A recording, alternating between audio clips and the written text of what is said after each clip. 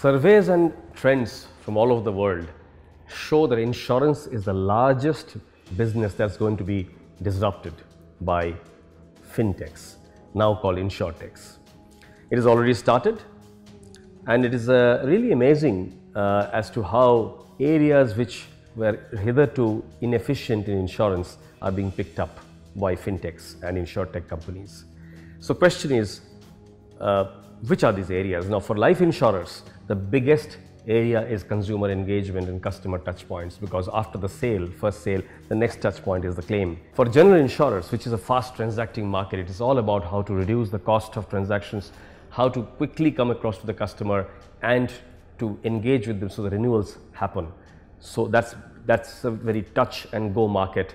And on top of that, fraud control is an important area where fintechs and insurtechs are working, and they should work more. For health insurers, the biggest area today is to connect wellness, wearables, and a lot of information and big data, and convert that to a meaningful way of engaging with the customer and keeping the portfolio from turning unhealthy. For web aggregators and brokers, it is all about getting customers to come to them and getting them engaged and fixated on not moving away to another. So therefore, the choices, the robotic advisory, how empathetic the solution comes across to the customer is the crux.